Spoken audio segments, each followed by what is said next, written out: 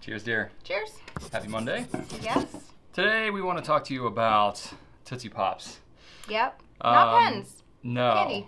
No, I originally had this idea because surprisingly few people know the origin story of why we do Tootsie Pops, even members of our own team. So I was like, you know what, it's probably good for us to do a focus video on this to go behind the scenes as to why we decided to do this and why we still do it today. So starting out with, you know, what the Tootsie Pop really is. So it's a small lollipop that we include with every order that goes out. Okay, yes, lollipop, obviously. Some people may not know, I don't know. But anyway, so it's a lollipop that we include with every order. We have not actually done it from day one. No. This was something that came about a couple of years into the business. I want to say late 2012. I think that's about right. Yeah. It was coming up on Halloween, I think it was. There was a lot of candy on sale.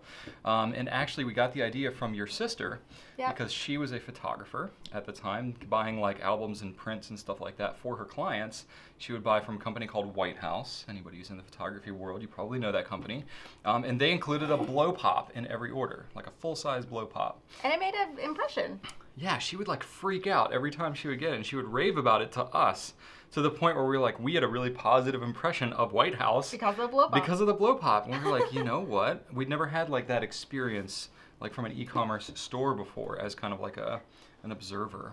So we thought that would be really cool to give our customers something like that. Yeah, I remember we went to Target or wherever and they had, you know, Halloween candy on sale. So we started with that. We tried different types of candy. We did. And we even tried like a tier where like really expensive orders would have like a really small bag of Jelly Belly because they were really expensive. Yeah. And we tried like Charms Pops. We tried all kinds of different stuff. Yeah, I remember there was a time where we had the Tootsie Pops and then, you know, higher end orders. We did full-size blow pops or full-size Tootsie Pops, whatever.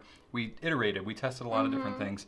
Come to find out, these dang little Tootsie Pop, they're technically Tootsie Pop minis, but that was what everybody freaked out the most about. Well, and we've got a lot of requests over the years too. Why don't you do chocolate? Why don't you do whatever? Well, chocolate would melt when you, you know, even if it's cold here, depending on where it's going, it could be warm, so we can't do chocolate. It has to be something that is contained, can't be crushed.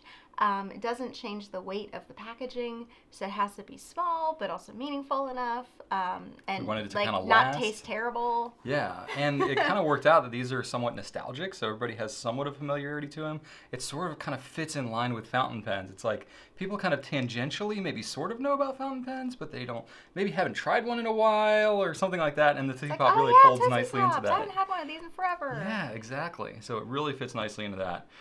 So that's part of why we did it, and then also the slightly ridiculous amount of care. Also, like there's all kinds of great feedback that I'm going to read in just a minute. But then, just as we were testing different kind of things, the Tootsie Pop kind of came about as one of the most favorable candies as we were testing them. And I had a memory of me as a kid.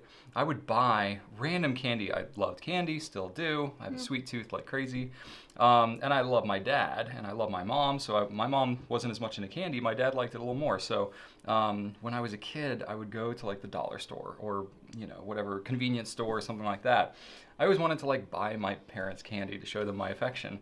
And I would buy my dad like Boston baked beans and lemon heads and all kinds of like nostalgic candy. And Tootsie Pops was one of the things that I would buy. And I always remember him really liking. I would get this like 10-pack like the bouquet. The bouquet of Tootsie Pops from the dollar store. And he always had a good reaction. So it's kind of that same like passing on of affection towards my father. And I was saying back, part of why we would put the candy, I mentioned the slightly ridiculous amount of care, is sometimes our packages, at least especially earlier on, now we're trying to be a little more green in our packaging, so trying to use less material and things like that, but trying to keep it safe. But back in the day when we went a little slightly ridiculous, a little overboard, it gave you a little something to do while you're opening your package. That's right. Because it would take a couple of minutes to get through all the bubble wrap and all the shrink wrap and stuff like that. Yeah, and just to show you, I mean, part of why I wanted to talk about this is because of your feedback that you've given to us. One of whom was, the packaging was awesome. All of my items were present and safe. Also, thanks for the lollipop. At first, I was bummed because it was chocolate flavored, but upon tasting it, I loved it. Unfortunately, I had to sell all my pens because I'm now addicted to chocolate flavored Tootsie Pops. So there you go. Introducing, enhancing people's lives. Introducing them to new flavors. Exactly. And I had one really good one that kind of sums it all up. Part of why it's fresh on my mind is because when we did the video about stopping doing the handwritten notes and talking about Goulet packaging, there were so many people that had the feedback of like, oh my gosh, whatever you do, do not get rid of stop the Tootsie Pops. They're like, handing me nuts, okay, yeah, we're sad, but do not lose the Tootsie Pops. And Sketch Stack here on YouTube said, I think customers will be pleased as long as they keep receiving free fountain pens with each Tootsie Pop order. I thought that was pretty funny. So very much kind of an affectionate thing that is now intertwined with the experience of Goulet pens. So we've even had some of our packers get creative with how they put them in the packaging. We had one guy who in the cardboard boxes, you know, like the corrugated, and they have like little holes in the edges. You put it in the edge and close it up so that way when you'd open your package it opens with the Tootsie Pop. Yeah, that's gotten quite a bit of a reaction. And we do buy quite a few of these things. You know, we buy them, you know, we have a bag here that's got, you know, 300 minis at a pop, and we buy them in a box of 10 bags at a time. So it's not a small investment, and you know, we definitely have to store them and properly care for them. They are peanut free and gluten free. Exactly. Not sugar free, unfortunately. No, but we figure at least if you don't like them or can't have them, you probably know someone who will. So you can delight whatever. Pay it forward with a child of any age. Just don't go like on the street and trying to, you know. True. Don't hand it off like an unmarked white van or something like that. As long as you do it to somebody you know, I think you'll be okay. Oh my goodness, that took a dark turn towards the end there, but we'd love to hear your feedback on this or any other packing experience that you've had with us. Obviously, the way that you receive your products from us is of the utmost importance. We want you to have a great experience. So that's about it. Be sure to like, comment, and subscribe if you haven't already. Thanks so much for watching, and right on.